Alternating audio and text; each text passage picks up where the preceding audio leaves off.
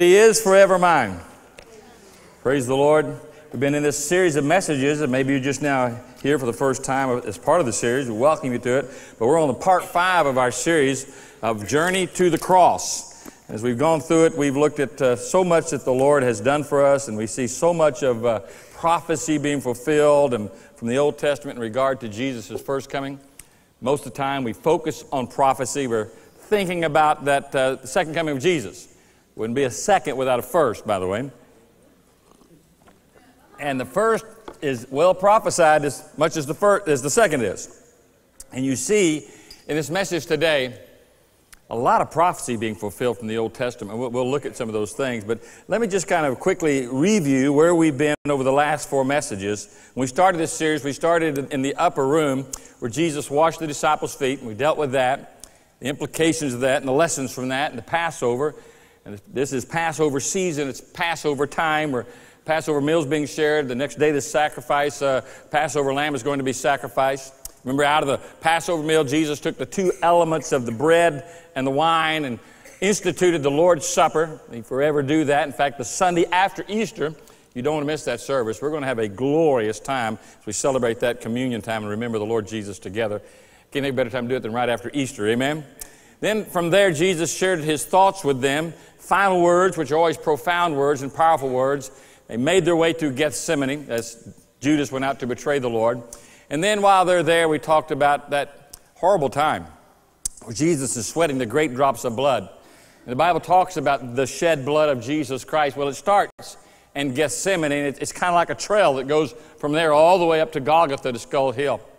And then in Gethsemane, as Jesus finishes the prayer time, when they came to arrest Jesus, and he declares who he is, and Simon Peter steps forward with his sword and assaults Malchus, the high priest servant. The next service we dealt with the arrest, the trials, and then the beatings of the Lord Jesus Christ. And we closed that message and talking about the scourging, what was involved with scourging somebody. So as we get to this message in just a moment, we'll see that Jesus enters in that time bloody, beaten, just a terrible, terrible physical condition of everything he's already endured. Then last week, we kind of paused and looked back over where Judas betrayed the Lord and where Peter denies the Lord 3 times and talked about those 2 incidences. And we dealt pretty much the context of the difference between worldly sorrow and godly sorrow. You know, there's just a lot of people, you say, well, what's the big difference? 2 people come to the altar, it seems, and one seems to get right with God, and he goes out and his life is forever changed. Another one kind of gets remorseful and sorrowful and cries as well, but you don't ever see a fruit from that. There's no real change in their life. So we dealt with the issue that there are 2 kinds of remorse and sorrow. The genuine sorrow is that which brings us to the place where we truly give our hearts to Christ and we truly turn from our sins. Sometimes we just get in the mode where we just feel bad for what we've done. We don't recognize that what we have done is due to what we are, and we need a change. Only God can bring that change. But remember, as we get into this scenario of today, which is part 5, in dealing with the crucifixion of Jesus, remember, as Jesus appears in this part of everything that's gone on, you know, there's been this brutality that's taken place against him. There's been all the lies, the accusation. Not only has he suffered terribly and tremendously in Gethsemane, he's led from there, and you know, before the Sanhedrin he's beaten, before Pilate he's beaten, before Herod he's beaten, back to Pilate, he's ridiculed some more, ultimately to come back to the Sanhedrin, they want Barabbas, Pilate goes back, has Jesus scourged. You think that's the end of it. He's barely holding on to a thread of life from the scourging, and now the message from the Sanhedrin is crucify, crucify. That was their word for the Lord Jesus Christ, and that was where we kind of wrapped all these messages up. And I want to look at this today, and as we look at part 5, with an understanding that everything you've ever learned in school, everything you've ever learned in business, everything you've ever learned at your particular trade, pales in comparison, in history even, to what happened on this particular day, when Jesus Christ goes and dies on the cross for the sins of all mankind. It is the apex of events. Outside the resurrection, obviously, these are all tied together. But this is the apex of everything, the greatest events in all human history. The only thing that will top this, the resurrection, is the second coming of the Lord Jesus Christ. And those are the premier events of all time in history. And as we look at this today, I want us to somehow get back to that mindset where we've left off, of going back in our hearts and minds. Use a little bit of your sanctified imagination today, and let's go back in time, and let's just travel back to Jerusalem, those ancient streets of Jerusalem. Let's get back to that time. Remember, the city is during Passover. There's millions, they say, would come up to Jerusalem at this time. The whole countryside has come to the city. It's Passover. It's the time when the high priest is going to make that big sacrificial offering on the blood on the altar. But here's Jesus during this event, and he's standing there, and the word goes out to crucify. Well, crucifixion's already planned for this day for two other. And Jesus is now to become the third party in that group of those who are going to be crucified on Passover Day. Here we are, what we'll start at the fortress of Antonia. The trials have taken place here. Pilate has made his arguments here. Jesus has confessed to his deity here, and to his kingship, and to his lordship, and to his headship over all things. And then, while we're here at the beginning of this path, we'll call it the Via Dolorosa, it leads from the Roman Praetorium, the fortress of Antonia, leads through the winding streets of the old city of Jerusalem, makes its way out Damascus Gate, and not too far from Damascus Gate, there's a hill there called Golgotha. So here we have the beginning of this time where Jesus is to be crucified, and the cross is the first thing that we're drawn to. It appears. Now the cross is carried and is presented to these criminals and to the Lord Jesus Christ, because it was the custom of the day for the accused to bear their own cross. Interestingly enough, there's no fault with Jesus, so he's not bearing his own cross. He's bearing our cross. The wages of sin is death. Write it in your heart and your mind as we go through this sermon. The wages of sin is death. Jesus is now getting ready to bear the weight of our sin on that cross himself. Now, if you follow what's going on here, there's a group of soldiers that's going to appear, and they're going to start this parade through the crowded streets of Jerusalem. You'll see them as they mount their horses, some on footback, sword, shield, helmet glistening in the sun, as they move the people out of the pathway who've gathered in Jerusalem, and they press forward. Behind that first part of the guard, you'll see these three men carrying their crosses, the two thieves, the Lord Jesus. And they're behind that first of the procession as they press their way through. Surrounded and behind them are those who will be carrying out the execution itself. Those who will nail these criminals to the cross. Those who will push that big cross into place where they will hang on those crosses. Behind them, probably more troops.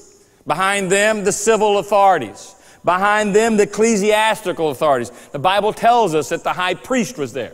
The rabbis, the leading, the Sanhedrin, the 70 rulers of Israel, they're all gathered behind them.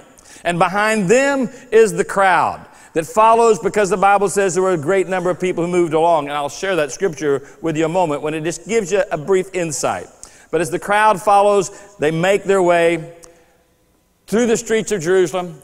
These three bearing their crosses. Remember, Jesus has already, much more than these other just criminals, has already borne the brunt of a great deal of agony and pain and distress. And you see Jesus so beaten, so bruised, so swollen, so bloody already, as Isaiah said, and we read last week, you would not recognize him if you hadn't known him personally.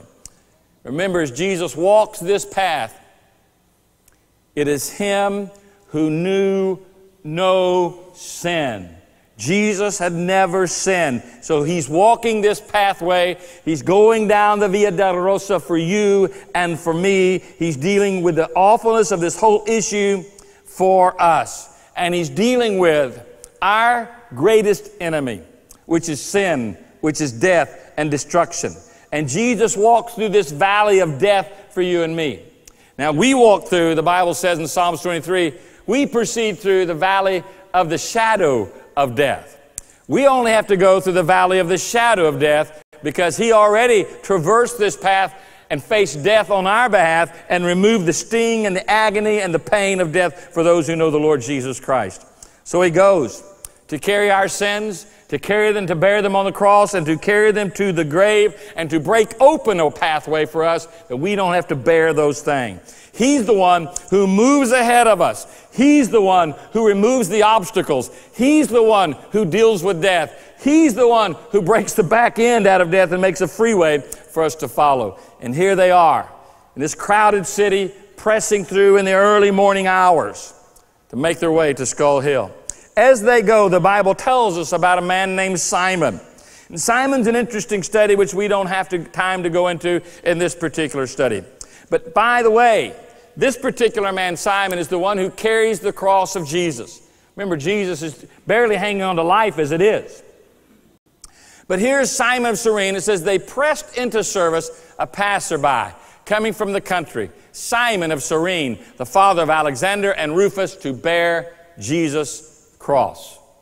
And by the way, this is the only man who's ever been compelled to carry the cross of Christ. Everyone who picks up the cross and follows Jesus from that point on is voluntary. We choose to reject or to receive. We choose to disciple and to follow, or we choose to be deserters. We reject the cross of Christ, or we learn what it is all about, and we embrace the cross of Christ. It's a voluntary part for you and for me. Will you choose to take up the cross? Will you choose to follow Jesus Christ as your own Lord, as your own Savior? This is the only one who's ever been compelled to carry the cross of Jesus. And why shouldn't we? Once we understand what this is all about, why shouldn't you and why shouldn't I say, I'll take that cross, I'll bear that cross, because we know everything it stands for and everything it represents. It is the pathway to glory. It is, I don't care what they said the stairway to heaven was, all right, back in the 70s, the 60s. The real stairway to heaven is the cross of Jesus Christ. It is what we mount. It is what we go up. It is the steps by which we enter into our heavenly places with Christ. At the moment of salvation, the Bible says, we become seated with Christ in heavenly places. But it's all because of the cross of the Lord Jesus Christ. And Simon Cyrene, you see him compelled to carry the cross as they make their way out to the city, to the edge of the city. There's still one more place that history records for us in the Gospels when Jesus sees that group of people. There's the mad and the glad and the bad and the indifferent, but there are those who are there who are weeping as well. And Jesus refers to these women that he sees weeping as the daughters of Jerusalem. Luke 23 says a great multitude of people were following. Now we know multitude in Scripture deals with thousands upon thousands of people. And there's these thousands of people following this parade, this somber, gruesome parade of death through the city streets. And Jesus is there, and he sees these women weeping, and he speaks to them, and he says, listen, daughters of Jerusalem, stop weeping for me, but weep for yourselves and weep for your children. What he's doing here, and again, remember through this whole thing of agonies, we always see Jesus ministering, whether it's in Gethsemane, as he ministers to the high priest servant and heals his ear, or wherever he's at, there's this passion, this grace, and this mercy that keeps pouring through Jesus. If you follow the rest of that scripture, Jesus says, don't weep for me, weep for your children. He goes on to say, for the days are coming when they will say, blessed are the barren women, and the wombs that never bore, and the breasts that never nursed. Then they will begin to say to the mountains, fall on us, and to the hills, cover us. For if they do these things when the tree is green, what will happen when it's dry? Now this is a moment where Jesus is basically reminding them of the prophecies, and he's prophesying to them. And we see part of these prophecies fulfilled not too many years after the Lord's death and resurrection, and the rest of them are yet to be fulfilled as the book of Revelation talks about the judgments of the last days and the vials of wrath that will be poured out upon the earth during the time of great tribulation. So there's reference made to these, and Jesus said, as much as you would weep for me, you better weep for yourselves. Because there's going to come a day when you wish you'd never had children or you never were born, and you'll beg the mountains to fall on you. Part of those days were in 70 A.D. when Titus came through. History records that he came in and ransacked, destroyed Jerusalem, and destroyed the temple, as Jesus said it would be destroyed and prophesied. Completely destroyed. Well, if you ever read the history of those and the accounts, and Josephus, what he writes, he said that they slaughtered so many Jewish men, women, and children. They slit their throats. They said the blood just poured into the streets. They set the entire city on fire. fact, he records that the blood ran through the streets so thickly that it put fire out in the lower parts of the city. It was a tragic moment which Jesus said, you know, there's a greater day of judgment coming. The answer to that judgment is what was happening to Jesus Christ at this point in time where he'll be received. And if you don't receive what he's done, what's going to happen when things are more severe, when judgment genuinely falls on all humanity? Right now, in this moment, as we see what's recorded here, history has judgment, God has judgment falling on the Son in our stead for us, so that we don't have to face those other judgments. But as they make their way, as he speaks to these women, and there's this weeping and wailing, they make their way through the city gates. And as they come out of the city gates, and even where you can go to Jerusalem today and you can see those ancient Damascus gates, and they're just a couple of steps off from where the present day gates of Jerusalem are. You go down about 10 or 12 feet. You have to remember, Jerusalem's been built and rebuilt, destroyed and rebuilt more than any other city in history. But they've excavated down, the archaeologists have, the original streets that Jesus came, that gate which he came out. And as you go outside the city gates, and by the way, that's where the judgments always took place, outside the city gates. That's why Jesus had to be carried outside the city gates. And you can read a lot of that in history and Scripture, New Testament, Old Testament, to get a clarity on what that's all about. But it represents that outside, where judgment is where Jesus goes. And he goes to a place called Golgotha. I mean, even to say that, it just sounds bad. Golgotha. Skull Hill. Today in the modern world, when you walk out Damascus Gate and kind of traverse your way across the street and down the block there's a hill that is there today, and you can clearly see that it has what you would obviously say couple thousand years ago would be more like a skull then, prior to wind and rain and erosion, but still has that semblance to a skull that's there. Golgotha. Skull Hill. A place of death. A place of execution, a place of sorrow, a place of pain. A hill stands there. The Bible talks about in the psalmist, where's our help come from? It comes from the hills. Well, folks, I want you to know the greatest help you'll ever discover comes from that hill. The Skull Hill, where our help comes from. The Bible tells us that Jesus, when he reaches that place, that the soldiers take him and they tear his garments off him. They rend his garments from him to prepare him for this act and for this sacrifice, and that he's laid now upon the wood of the cross and upon the tree. In fact, this is all part geographically of a mountain range. This part of it is called Mount Moriah. Right now, sitting on that extended part of Mount Moriah is the Dome of the Rock up there, for those who've been there. That's where that Isaac was laid upon the altar, and where he was being ready to become a sacrifice. And where the Lord sends an intermediary angel, and he stops it, and he says, and the Bible says the angel stayed the hand of Abraham. But on this day, on this part of Moriah, there's no voice. There's no stopping. There's no angel that's going to stay the hand of those who would sacrifice this particular son. And there he is at Golgotha. The Bible says it's 9 a.m. Mark 15:25 says, you know, it was the third hour when they crucified him. By the way, remember on this day, this is the day that the high priest would enter into the holy place in the temple. This is the day when he would come in and he would prepare himself very carefully. He would put on garments upon himself that were made out of pure linen. As he prepared himself, he would go in and pull back the veil of that holy place in the temple where the Ark of the Covenant was, and he would be carrying with him a vessel filled with the blood from a spotless lamb. And he would enter into it. They tell us that there would be a rope tied around his ankles. There would be bells around the lower part of the garment, so that if anything happened on the inside of that holy place, that they would know about it and they'd be able to pull him out, because no one's allowed to go in there. And this is the only time he would go in there, once a year, to confess the sins of the nation, to carry this blood sacrifice, to pour it upon this altar, and it would be sprinkled upon the altar. And he would only spend as much time as necessary. It was a fearful place. It was a holy place. It was a sacred place. He would enter to that place to confess the sins of the people, then only to come out of the veil, to close it behind him, and to announce to the people there who had repentant hearts that their sins had been forgiven, that God had accepted this offering. But now you see a different high priest.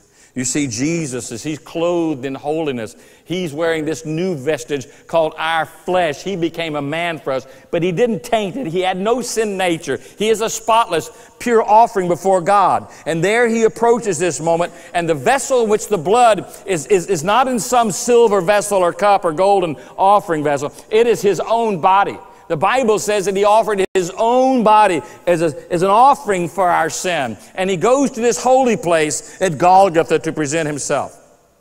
As he gets there, we know the Scripture records for us that he turns to those who obviously taking these criminals and binding them to the cross. The Bible offers us this picture of Jesus humbling himself, willingly giving up himself. He says, "No man takes my life from me. I give it willingly." And if we could just somehow get a little bit of a sanctified understanding in our mind of Jesus and see that picture of the Son of God bearing a crown of thorns, bleeding from the beating, from the abuses, from the wounds on his back, humbling himself, lowering himself to the ground, and laying himself out on this cross, on those wooden beams, stretching out his own arms and saying, "No man takes this life from me, I give it willingly." The Bible records that these Roman soldiers came out with spikes. We say nails, they're more like spikes, and they literally pounded these into his flesh. Now, the methodology was unique. You had to be careful in placing the spikes. Many people say it's right here around the wrist joint, not up here where you see a lot of pictures, because remember, the weight of the body is going to be suspended, hanging. And so you can't have a place where it will literally tear through the flesh and what little sinews are there. They said it's down here in the wrist, between where the arm and the wrist, all that meets there together. And it had to be done uniquely and carefully so as not to strike that main artery going through the wrist, because, you didn't want him to die from loss of blood here. Crucifixion is about suffocation. Crucifixion is about slow agony. Crucifixion is about suffering deeply, greatly, horribly. And so they placed the nail against the flesh in just the right place, and it would be pounded into the wood below his flesh, piercing his skin. Then the other side would be done as well. The nail placed properly, the nails pounded through his flesh, into the tree, and then to his feet, the same thing, and he opens not his mouth, the Bible says. But you must understand that as much as he is God, he is also man, so he is sensing, feeling every nerve on fire as he's experiencing this moment. The nails are driven in. And then the tragic moment where the cross is lifted and literally the weight of his body begins to tear and the flesh begins to rip as he's suspended in air. So the cross then is pushed in most likely to a support hole where it's shoved in, and the whole weight comes down, and his whole body feels everything, and you know that every fiber, every nerve is on fire in this moment. They say it's the most excruciating, painful way for anyone to ever die. I never really understood a lot of this until one day I sat down and somebody gave me an article from the Journal of American Medical Association written back in March of '86. And it was written by a Mayo Clinic pathologist by the name of Dr. William Edwards when he did a study on the cross as a pathologist. Here's what he wrote. He said, once a body was suspended on a cross, the weight on arms and shoulders made it difficult or impossible to exhale fully after each breath, causing slow, painful death from respiratory failure. The worst pain came from the nerves in the wrist and the feet that had been damaged by the nails, and from muscle cramps caused by fatigue and lack of oxygen. For any of you that ever played sports or been out, you know what happens when you get dehydrated and you hadn't stretched out properly. I mean, you get that muscle cramp. I mean, you feel like it feels like it's horrible. I mean, if you've ever had a cramp in a leg muscle, foot, or an arm or something, you know how just miserable that is. His whole body's experiencing that in this moment. Wretched pain. It's unbelievable. It defies description, I believe. Then the tragedy is, as they say here, you can't breathe. To breathe, you have to pull yourself up against the nails. You have to push against that nail that in your feet. You have to shove yourself up just to get a breath. That's the agony of the cross. That's why crucifixion is so horrible. That's why it's so terrible. Just breathe for any breath. You follow this through. The scripture says at this point, as Jesus is up there suffering on the cross, one of the first things he says while on the cross, he says, Father, forgive them. Now, you and I both know that's not what we would have said. Is this what I get? I have done nothing wrong. I have helped you. You were hungry and I fed you. You were sick and I healed you. You saw everything I did, everything I said, everything pointed to the fact this is God in the flesh. And this is what you do. The worst of that, I can't imagine, is what must have been happening in heaven. There had to be an absolute silence and shock and awe amongst the myriads, the Bible says, the 10,000s of 10,000s of 10,000s of heavenly hosts. Father, forgive them. They don't know. And we didn't. Many still don't today. Don't have any comprehension of what's really going on here.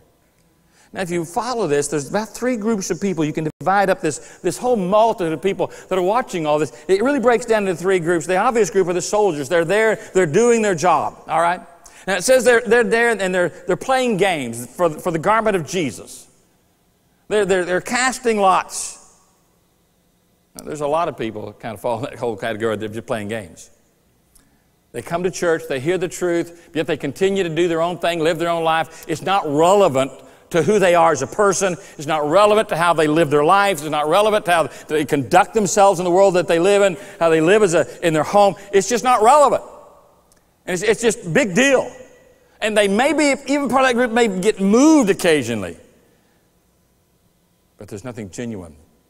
Now, when I looked at this a little bit closer, to me, I started looking at it carefully, and I thought, remember when I started this series, it's really about 20 sermons? We're kind of boiling down to 6 or so. This in itself, this one incident where they're casting lots for the garment of Jesus, this is a sermon in itself if we took the time to it. I began to look at this. As we've looked at this whole study, remember that not each incident is recorded in each gospel. Different witnesses, different perspective, different view as the Holy Spirit gives insight to us. And so we have Mark's view, Matthew's view, Luke and John. But now when you look at this particular incident at the cross, every one of the gospels records this incident.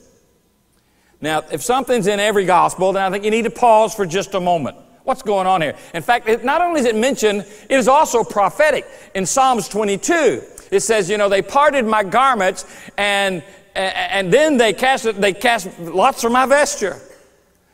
What's going on here?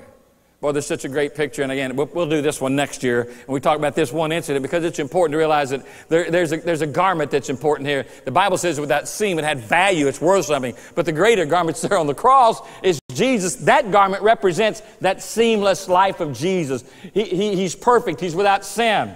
That garment represents back in Genesis when God came into the garden after Adam had sinned and said, Adam, where are you? And the Bible says they were hiding themselves because they were naked.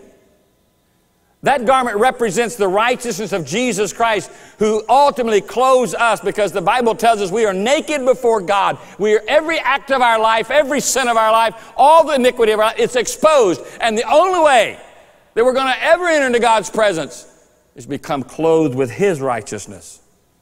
And it's of great value. It's supreme value. In fact, the Bible tells us to put on Jesus daily. And so you have here this moment where they're standing below the cross and they're taking these seamless garments and they're casting lots for them. Well, I've got good news for you. You don't have to cast lots for them. You don't have to play the lotto for them. They're a gift from the Lord Jesus Christ. And we inherit that gift, according to Scripture, when we surrender our hearts to Christ. Another group is there, and it's the Sanhedrin, the revilers. They said, in the same way the chief priests, along with the scribes and the elders, there's probably about a group of 100 men over here. And they're mocking Jesus. And they're saying, He saved others. He cannot save Himself. He's the King of Israel. Let Him now come down from the cross. And we'll believe in Him. He trusts God. Let God rescue Him now, if He delights in Him. And they continued, for He said, I'm the Son of God. Of course, the robbers who had been crucified with them were also insulting Him. One of them was with the same kind of words. But I want you to look at these words. They are prophetic words. These men are speaking the truth and don't even realize what they're saying. When they said, He saved others, absolutely, and He is still saving others today. It's by this very act that He is saving others. He cannot save Himself. He would not save Himself. He's committed to the cross. He's made a holy covenant with the Father that He's going to give Himself as a ransom for others, so He cannot save Himself because He's true to His word. He cannot save Himself. He is the King of Israel. He's the King of the universe. He's the King of all humanity. And one day the Bible says every knee will bow down and confess that He is the King. He's the Lord of Lords. But catch through this whole process, it says, He trusts in God. If you see anything from the beginning of the life of Jesus to the end of His earthly life and ministry, He trusts in God. Any path we should follow should be the same. We trust in God. He said, let God rescue him now. Little did they know that in 3 days he'd be raised from the dead. And God would rescue him in that moment because God the Father did delight in him. What a moment in time and eternity. So everything they're saying here is ultimately prophetic. And then that third group, those were those who kind of saw the truth. Soldiers, disciples, a mother, small group of the caring. Right in the midst of this dying agony, Jesus speaks again, pulls himself up just to get a breath. Woman, behold thy son. Someone said, well, why didn't He say mother? Well, He stands there as the accused. And maybe even in His mercy and His sympathy, He doesn't say to her, mother, guilt by association, to endanger her, to be threatened in this situation. But in that, just like at the garden, let all these go. Just take me. Don't involve anybody else. Sheep are supposed to scatter. And I think also He didn't say mother because it did not want to happen what has happened among so many circles that we would venerate Mary. The only one to be venerated, exalted is the Lord Jesus Christ. She's a woman. She cannot answer your prayers. She is not a mediator. She's not a Savior. Amen. Jesus is the mediator. Jesus is the high priest. Jesus is the Savior. You can't pray to Mary. It's a useless effort. We pray only to one. The Scriptures makes it clear. From the beginning to the end, there's only one mediator between God and man. It is Jesus Christ.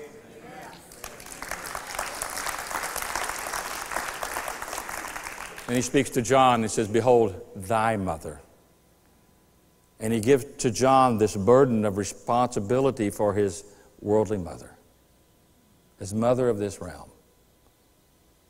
Behold her. But understand, it's not so much a burden as it is an honor. Isn't that the way people think, though? God tells us or gives us something and places a place of ministry or service or something, and it's just a terrible burden.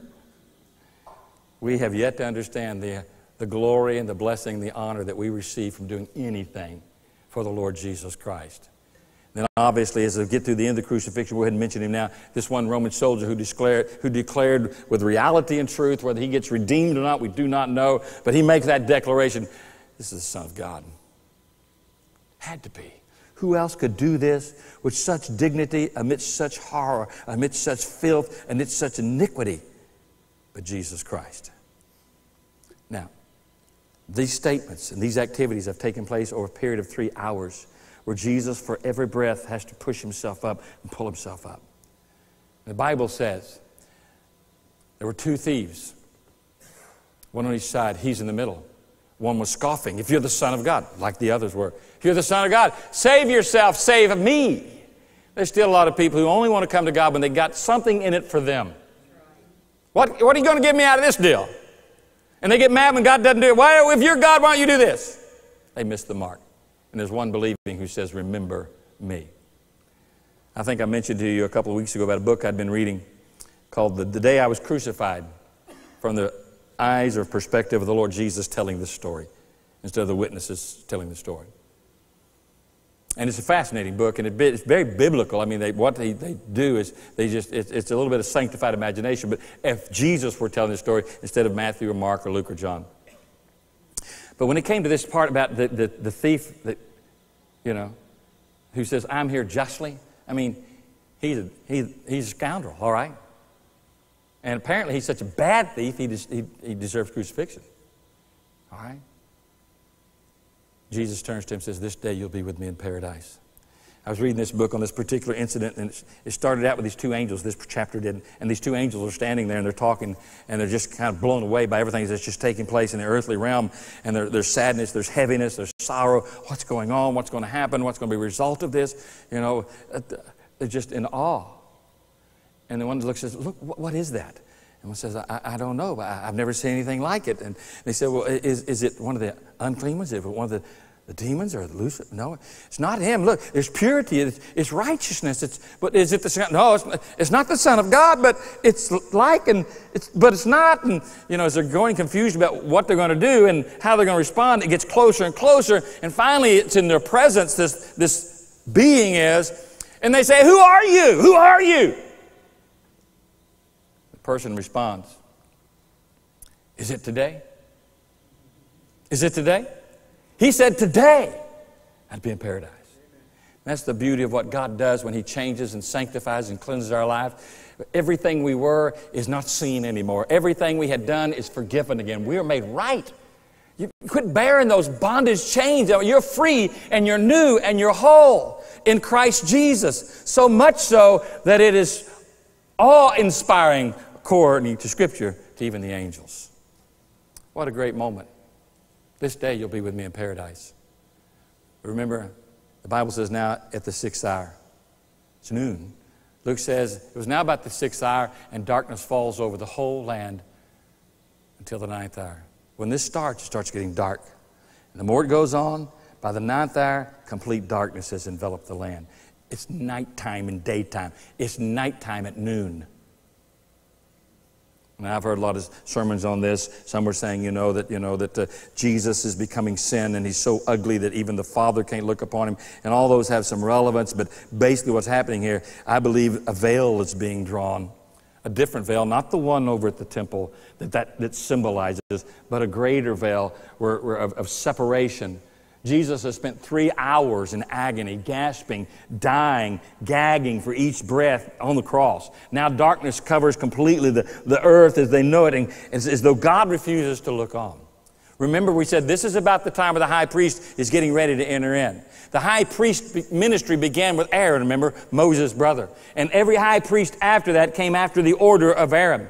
But now it's not the Aaronic priesthood. It's not Caiaphas that's going to enter into this new dark veil and go behind it to make this sacrifice. Now it is the true high priest, the Lord Jesus Christ. And He enters into this time, to this holy of holies, as this thick veil of darkness separates us. It's Jesus going in to sprinkle His own blood. He is the holy Son of God, and now He's getting ready to become the unholy offering as He who knew no sin becomes sin, that you and I might be made the righteousness of God in Christ Jesus.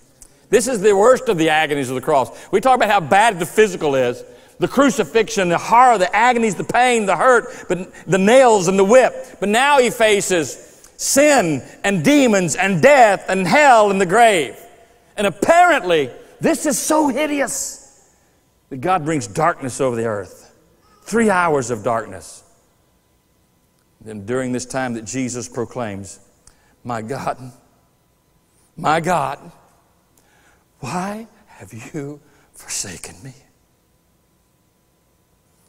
Martin Luther, after meditating, he said, long hours and without food for quite some time, he finally left that place of meditation and exclaimed,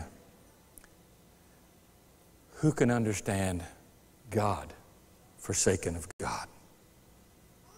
The words of Psalm 22, where it talks about being forsaken, being alone, being rejected, written by David. But David never experienced those kind of things. Your garments, being separated, lots being cast from, the rejection of all those. Jesus is the one it's speaking about. Because the whole cup of sin, the whole cup of guilt, the whole cup of defilement is being poured out upon Him. And the worst and the most bitter drop of that cup was this: forsaken of God. My God. My God. Why have you forsaken me? We don't know exactly how many minutes or moments or hour maybe went by during this time. The Bible tells us that he spoke again, pulling himself up against the agony of that cross. I thirst. Scriptures record that they took gall and vinegar to offer to him, but that's not what he was thirsty for. Out of his own lips, the Lord Jesus made that declaration that he who hungers and thirsts for righteousness will be filled. And he's making that declaration of thirst to his Father. I thirst. I thirst.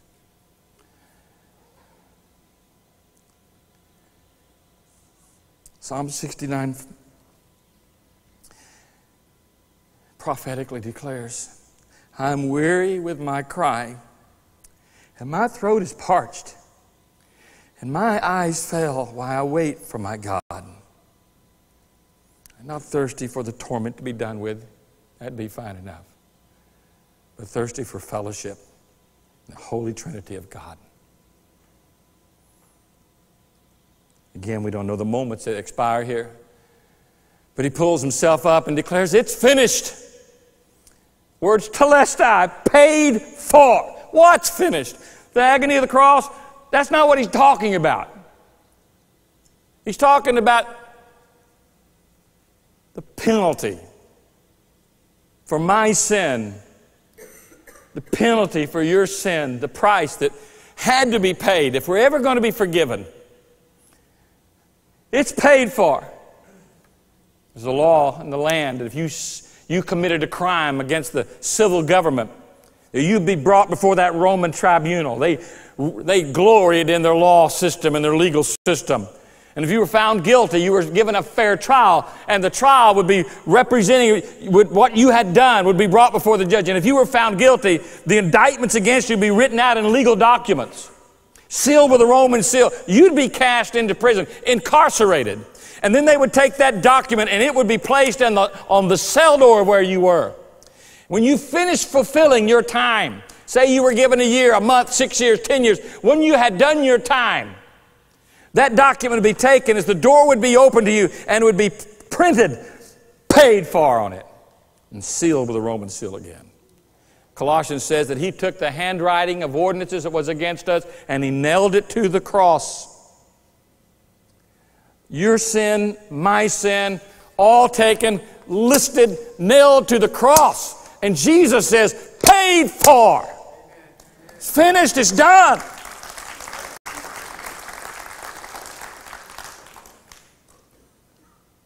And then he says, with his last breath, into thy hands I commend my spirit. Folks, I want you to know that this is life giving into death. You know, if he hadn't said that, he'd probably still be hanging there today. You can't kill life. He is the way, the truth, and the life. And so he has to give it up as an offering. Into thy hands I commend my spirit. Now in this moment, the Bible clearly records that down in the temple where the offerings are being made, the veil is rent from the top to the bottom. It's a miraculous event. No man, no group of men. They say it would take a team of two teams of oxen, pulling that veil apart to tear it in half. It was so thickly woven, so carefully constructed. But it's torn from top to bottom. Just as the day before when Caiaphas stands to rend his garment, recognizing the end of that high priestly ministry because there's a new high priest in town. Now the veil is rent. Recognizing very clearly that, hey, that which had us separated from God, that door of darkness, that veil, that curtain, no longer exists because Jesus now deals with it with his own flesh and with his own body. He pays the price for sin. Now a highway, that open door is made to every one of us. When he says, I am the doorway, I am the gate, that's who we go through now. That's the pathway to forgiveness. That's the pathway to cleansing. Now, there's a lot we can't get into today. You just read these events, take the Gospels, open each one. You'll realize at one part there was an earthquake, and the Bible says it was so vicious, so violent, it shook the city. In fact, it says that it opened up the graves of many of the Old Testament saints. And if you follow the Scriptures, it said some of those saints came out of those graves and went through the city testifying of the Lord Jesus. Now that's freaky, I know. Can I explain it? No.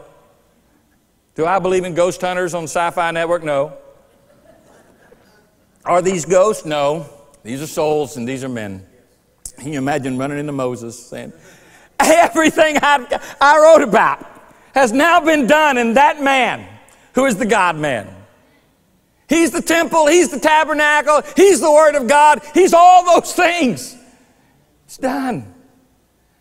Now there's no longer this place of paradise. It's closed down. Now we can actually go into the very presence of God. And the Bible says he led captivity captive, opened the doors.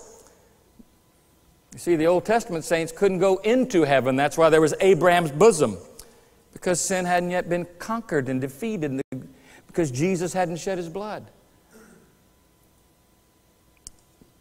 As I say, there's many things that we could talk about, but no wonder John called him, behold the Lamb of God, who takes away the sins of the world.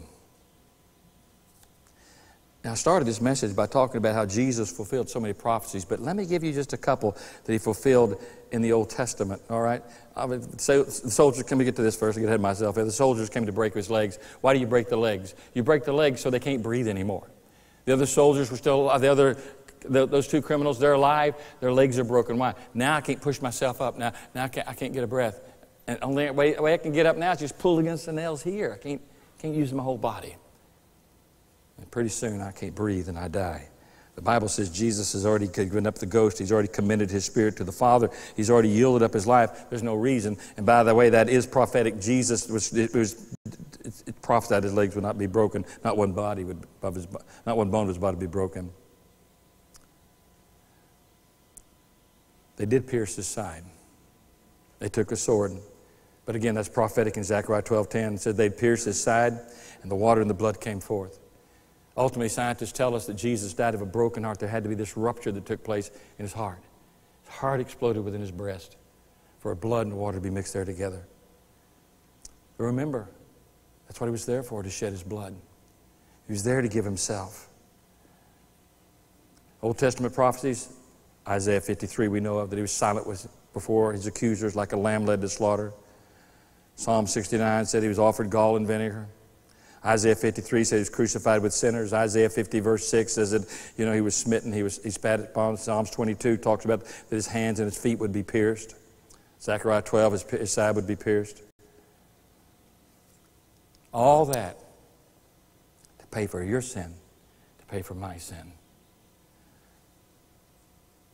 I mean, Jesus knows all this is coming. Why in the world go through it?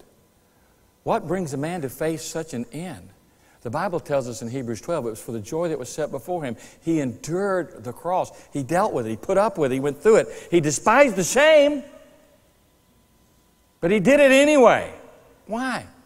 What was the joy that was out there? What kept him looking beyond that to something out there? What was it that was out there that delighted him, that pressed him, that motivated him? What it was you, was me. It was us. The Bible says God gave his one son and has ultimately reaped many sons unto redemption. We're the prize. I know you don't think you're much a prize, but God does. And he loves you dearly.